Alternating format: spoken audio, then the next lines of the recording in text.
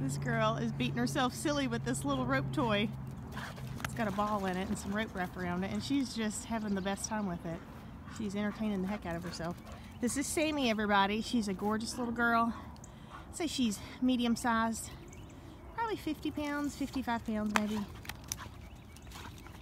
She has a decent amount of energy, so she definitely would love a backyard to run and play in. Now keep in mind, she has been cooped up for quite a few hours. This is her first time out this morning.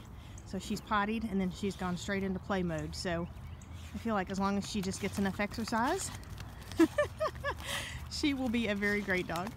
She would probably love to run or hike, but she's a very active dog. So come check her out. She is at Williamson County Animal Services. This is Sammi.